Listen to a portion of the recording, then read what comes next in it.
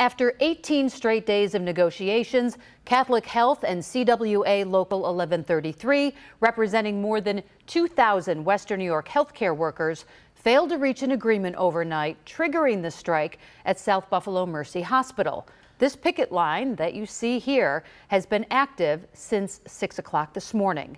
And tonight we have team coverage beginning with Two on Your Side's Steve Brown. He's live after hearing from Catholic Health President and CEO Mark Sullivan. So Steve, what's the latest? Hi, Mary Ellis. It's not a great situation for anybody, for Catholic Health or the union, this particular strike. But Catholic Health CEO Mark Sullivan went out of his way today at his news conference to be complimentary of the striking workers, calling them the soul of Mercy Hospital. That said, there is a strike. That means that there are patients to have care taken of, and there are decisions to be made by Catholic Health. There are fewer than usual patients at Mercy, 200 instead of the usual capacity, which brings them over to 300. So replacement workers were brought in, as you can see, not warmly greeted by striking hospital staff this morning. The staffing company supplying those replacements is Huffmaster out of suburban Detroit.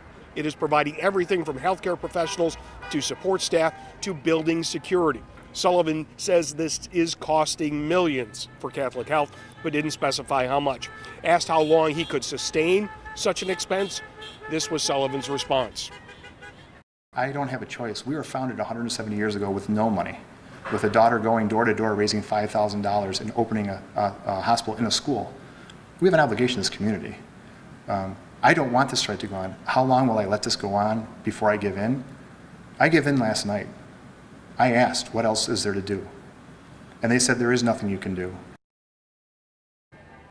Now, Sullivan says that he has essentially given CWA what it is that it asked for. Higher pay, he has offered it. More staffing, he has offered it up to 230 more individual workers. But there still is this impasse, there still is this strike. Sullivan would like to get back to the bargaining table, but he noted this afternoon, kind of pouring water on rumors that there were upcoming bargaining talks coming. He said there are none. So we're at where we're at least for now.